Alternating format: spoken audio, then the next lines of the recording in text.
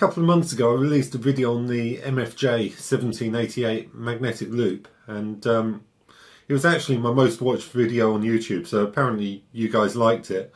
Despite that, there were a few things with that video I wasn't overly happy with. Now, I filmed that portable from my caravan whilst I was on holiday, so I didn't have as much time as I would have liked to have had to evaluate it. Like I say, I was on holiday, so I had other things going on. The mast wasn't quite as high as I would have liked. I'll read you this passage from the MFJ user manual. If the loop can be mounted more than 20 feet above the ground or above a metal roof, the best mounting arrangement will be with the loop vertical. If the loop is mounted over 20 feet above the ground or ground plane, a horizontally mounted loop will probably be the most satisfactory. It goes on to say, do not expect the best results if you mount this loop antenna horizontally if it is less than 20 feet above a metal roof or other ground plane. Now, the mast I was using on the caravan was pretty much exactly 20 feet, so we were on that crossover point anyway, and there's quite a bit of metal on the caravan too, so it probably wasn't the optimum arrangement. The location we were using was down in a bit of a dip in a valley, so the location wasn't optimum, and if you recall, we also had a bit of a dodgy connection in the feeder cable. So basically I don't feel I gave this antenna a fair crack of the whip. So what we're doing, we're going to give it another go. I'm going to revisit it. As I film this, we're in the middle of the UK lockdown due to this coronavirus, so I can't go portable, I can't go out anywhere. So we're running this from home. I've got a 12 metre mast out in the back garden out there. I've mounted the antenna on top of the 12 metre mast, cranked right up, so 12 metres, what's that? That's about approaching 40 feet in old money. So what we're going to do, I've got the antenna up on the mast, got it all rigged up, and we're going to do some whisper testing and see what happens. Now, looking at the manual, I've mounted it horizontally based on their advice in the manual, because it's well over 20 feet, it's almost double that.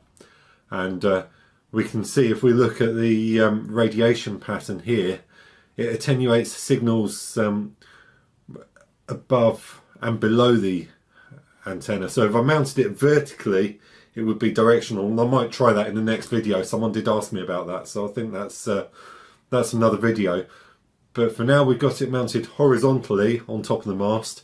So MFJ reckon that you get signals attenuated by around 10 dB or so in an area 15 degrees above and below the antenna.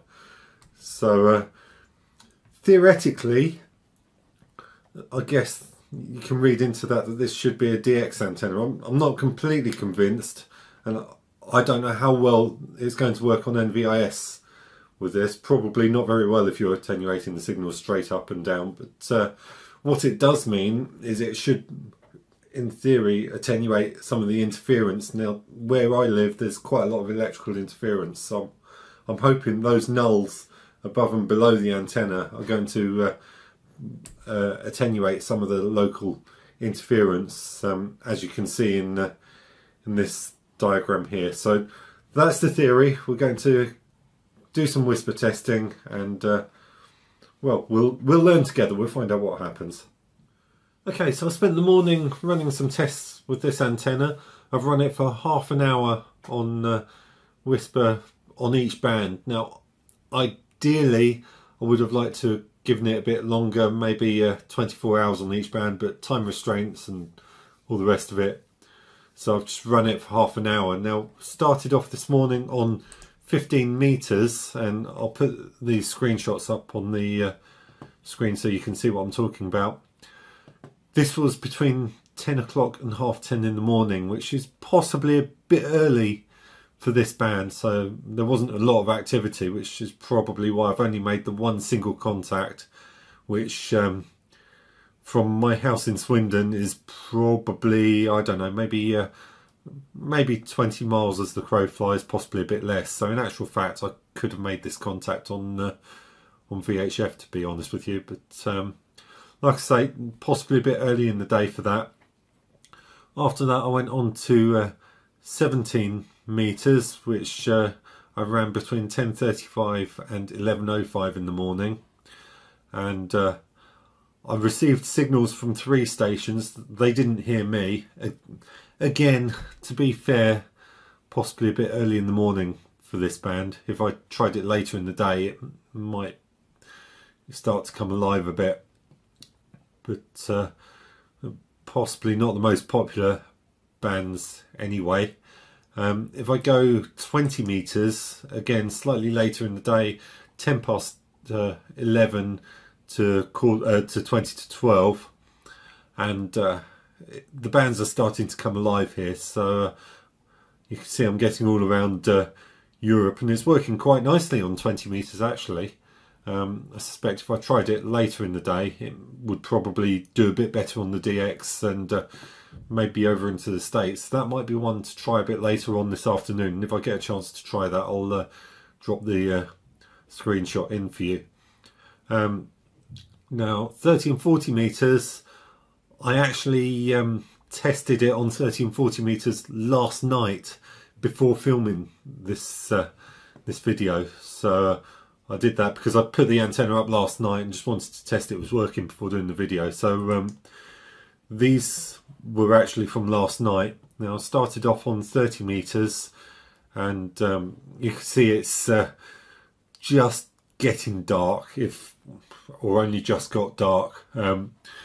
This was taken or run between 20 to 8 and 10 past 8 in the evening. So like I say, you can see where the grey line is. It's just getting dark, and got the usual regional stuff around Europe, but also out to America as well, and down to South Africa down here, down to Joburg. So it ties up with my results when I took it away in the caravan with me. It did quite well on 30 meters, and on to 40. This is what surprised me. Now, it's only just got dark when I did this test. It's 8:15 in the evening through to 8:45, so it's only just got dark, and 40 meters really for DX is more of a nighttime band. So it'd be interesting to try this later in the evening, say about 10 or 11 o'clock, maybe midnight, see if I can get some DX into the States. And I might actually do that and drop a slide in if I get time this evening. Now, I said earlier I didn't think it would be much of an NVIS antenna, but actually it's done quite well. We're covering pretty much all over Europe here, so as a regional antenna, it's actually working really well. So there you go, those are the results. Do I like this antenna? Yes, I do. I want to do some more tests later on, see how it does on DX as we get into the night. If I get a chance to try that, I'll drop some slides in later on.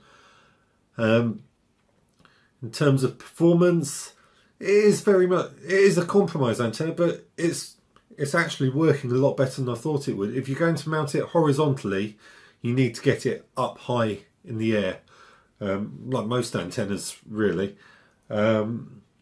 Be interesting to try it vertically. As I say, that might be another video for another day. We'll give that a go.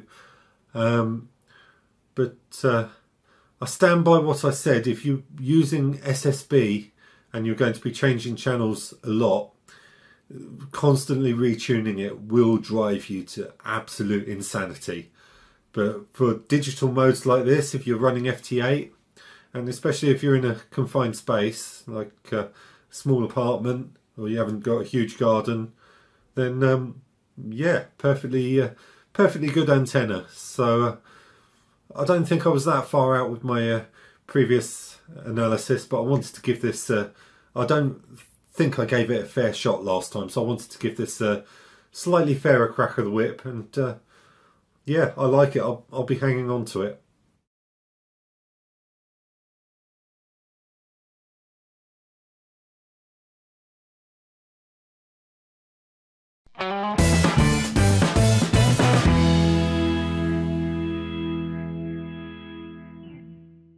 Thank you for watching. If you like what I do, please click the thumbs up button. It lets me know that I'm heading in the right direction with the channel and gives me the confidence to keep doing what I'm doing. Don't forget to click the subscribe and also the bell button to be notified when I upload new content. If you don't like what I'm doing, feel free to click the thumbs down button. Just tell me why in the comments below. I welcome your feedback, and constructive criticism will help me to improve the channel. Take care, and I hope you will catch me in the next video.